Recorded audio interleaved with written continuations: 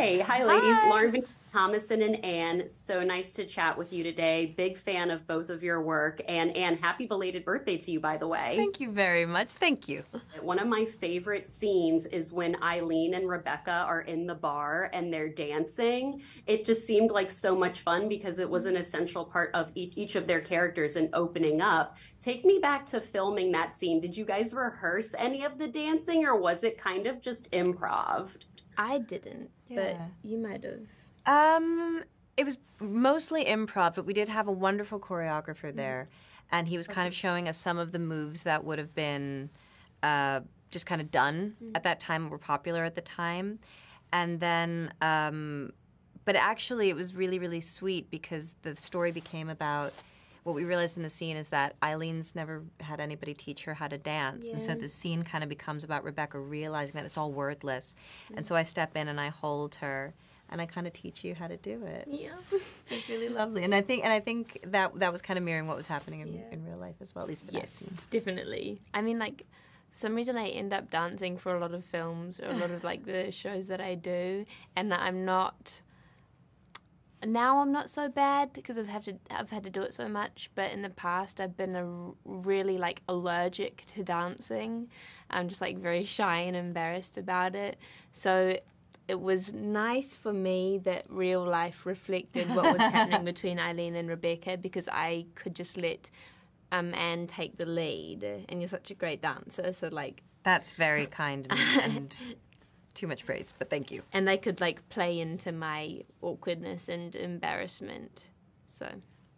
That's fun, and yes, you are always dancing in all of your projects, Thomas. And yes, there's a big kind of turning point in this film. What are some of those films where you've watched and it kind of surprised or shocked you? Do you have any of those films in particular? For me, it would be Arrival, The Prestige, and even Interstellar, when it was like that big reveal that Cooper is the ghost for Murphy. Do you guys have those, like, films that have kind of surprised you? I get surprised by, like, a Disney movie. I'm very, very guileless. I'm very easy to fool. My husband is very clever, and he can figure it out within the first 5 minutes what's going on. So literally there is no film that has never not surprised me. If there is even the hint of a twist, I'm like, what? So...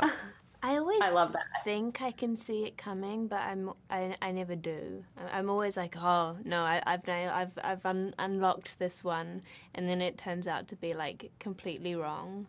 I can't think of any films at the moment, but I did a film a couple of years ago called Last Night in Soho, and there was a similar twist at the end, and I remember reading that and being taken by surprise.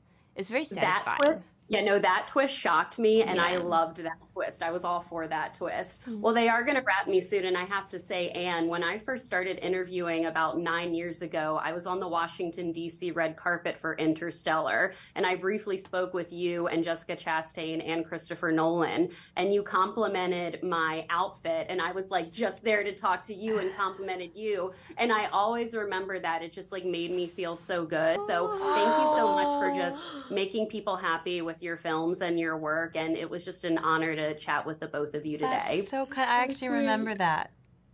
Yeah, I was before I was doing things on camera. It was just very briefly. I think I just had, like, my sound, like, recorder there. But obviously, Interstellar is iconic. The Devil Wears Prada, my two favorite comfort movies, honestly. So that makes me so happy. Thank you very, very much. I'm thrilled. And now, of course, Eileen. Oh, of course, Eileen. I don't know if we're going to be anybody's comfort movie. But hopefully we'll be. It is romance and horror. Yeah, I mean, as our director keeps saying, it's a Christmas love story. Exactly, it's a Christmas film. It's a Christmas film. Well, I'm so excited for the idea of you two. I loved that book, so I'm excited to see you and Nicholas in that. Thank you. The whole romance community is, like, so excited for that one. Oh, good. But good. I hope it lives up.